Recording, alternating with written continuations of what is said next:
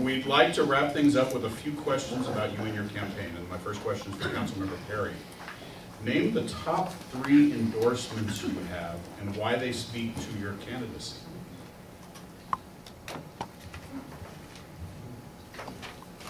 Well, the first top endorsement would be for my wife. She allows me to do this. That's a key to being successful in all of this. I have a number of endorsements. Both I have police, I have fire, I have county sheriff, which shows their faith in me when it comes to public safety. Public safety is a big deal. It's something we need to take. We need more police officers, we need more equipment. The fire department is working with trucks that are, they're very old, and eventually we need to find the funding to Mr. Elizalde, your top 3 endorsements and why they speak to your candidacy. Well, I'm glad to have the support of my boss. Congressman Takano has been incredibly supportive of my career. And you know, when you look towards elected officials, what you look for is a degree of mentorship. And I think I've been able to find that with the congressman. I've been working for him for 6 years now, so I'm really appreciate that he's not only supporting me through this journey, but he's helping guide me during this part of my career. And the other big one is got to be the Building Trades Council of the Inland Empire. But the building trades are all the different manufacturers. I mean, the building construction trades are all the different organizations that make sure that we can build a better Riverside. And these are hardworking people, and I'm really, really glad that they can see someone who has a working class background, whose father was also a union member, succeed now in this next iteration of their career. Thank you. My next question is for Mr. Elizalde.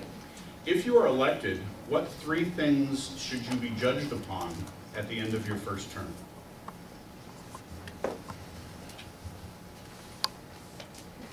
Results. I don't know like what more we can see. What more I can say. We have a lot of issues in our community. I think really it's about the economic disparity between the years of lack of investment that have come from City Hall into Ward 6. And I'm not just talking about Orlando, but I mean La Sierra South. Like there's a lot of parts that City Hall has been very, very glad to take our tax dollars and not necessarily produce very much here. And especially when it's something that we're all paying for.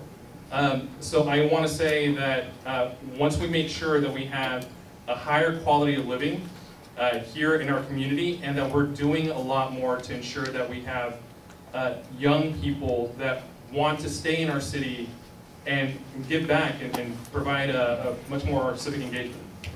Councilman Perry, if you are re-elected, what are 3 things that you should be judged upon by voters at the end of your next term? how I represented each and every one of you. Have I been there when you called? Have I shown up? Have I returned your phone call?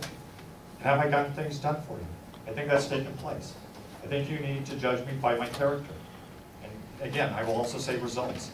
When you've called me, when you've looked, when you've reached out to me and you've needed something, regardless of what time of day it is, regardless of what day of the week it is, whether you're getting a return email at 2 o'clock in the morning, because that's when I just happened to see it. I worked very hard for this board while I've been here. And there's been a lot of talk about downtown, and downtown gets this and downtown gets that. And some of this also with the budget deals with the amount of city facilities in each ward. All of my campaign events have taken place in this ward. I don't have a campaign headquarters. My opponent has a campaign headquarters in downtown, so we're sitting here, we talk about downtown, but this is one of the things that has taken place during the course of this campaign. Thank you, Council Member.